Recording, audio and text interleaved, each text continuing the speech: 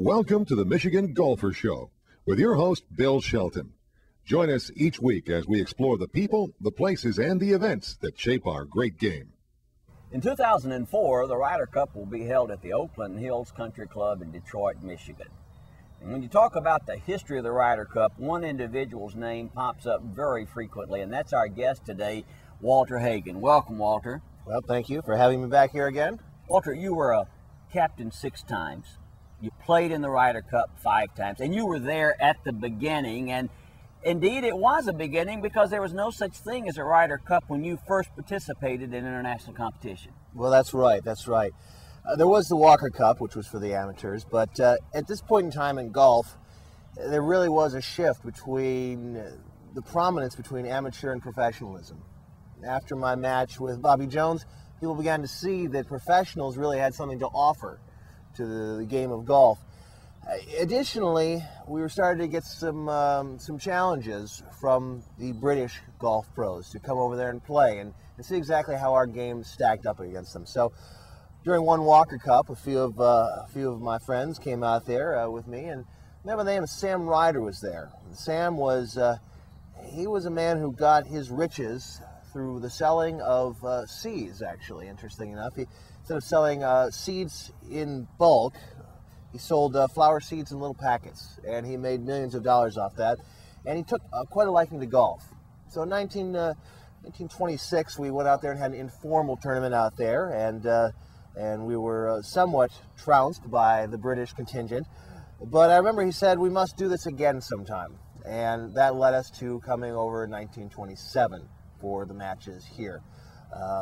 It was the beginning of it, which would eventually be known as the Ryder Cup, as he became our benefactor for it. That event now has taken place 33 different times over the 72 years. There's been a couple of stoppages because of the war, but it has become the premier event in golf today. Well, it's true, and partially because it is essentially North America versus Europe now, originally Britain. And also the way it's played. It's played in a different format than most of the matches are played. It has a little more of an individual flair to it while still maintaining a team feel to it. The concept of match play, which as you said really isn't used very much today, this is probably the tournament that uses match play, allowed you to make decisions about your different players during the time that you were captain. To offset the team from the other side of the pond, as we would say. And you seem to always have a little bit of extra confidence when you went over there to play in the tournaments, and most of the time it came true, but a few times there were some problems. Well, I was known for more than one occasion saying we were going to win over there, and they were quite a tough group of people there. They were good players at the time, and they were playing on their own home course there. So it was a little boastful at times, but most of the time I could back up what I said with it, and if not at that point in time, I certainly always proved it later on. Well, as we know, the Europeans had been sending players over to America to play in different events here, and they thought that they literally could dominate, and you had some head-to-head competition with some of those European players. So the Ryder Cup really gave you time to match one nation against, indeed, Europe.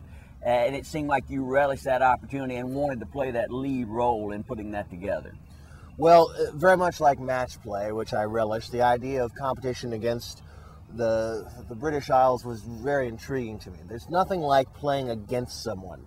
A lot of times when you play some of these other tournaments, you're playing against several players who will come and go. But in match play, it's you and your opponent. And you play them square up, hole after hole, doing whatever you can to win. And so it had a certain similar feeling to that when we were playing the Ryder Cups. The Ryder Cup has been held in America 17 times, never at the same club twice. In 2004, it will be held at the Oakland Hills Country Club here in Detroit. A Donald Ross course. Robert Trent Jones in the 50s did some modifications, and Arthur Hills recently has done some other tweaking of that course. But that's a course you're very familiar with because you were both a pro there and you played numerous tournaments there. That's a good test of golf for both the European and the Americans. It is. It's one of the more prestigious courses here in Michigan, and the layout is really amazing, and I think it'll really give the golfers of today quite a challenge, quite a run for their money. And I believe it'll be fair to both the Americans and the Europeans as far as the way it plays. Well, it should be an exciting time, and I know that you will be there, at least in spirit, to watch the competition, a competition that you were involved in from the very start, as you made the American professional golf scene what it really is today. And as always, it's a pleasure to hear your stories and memories about the Ryder Cup. Well, thank you, and of course, as always, I'll guarantee a win. You heard it from the Haig. America wins the Ryder Cup in 2004.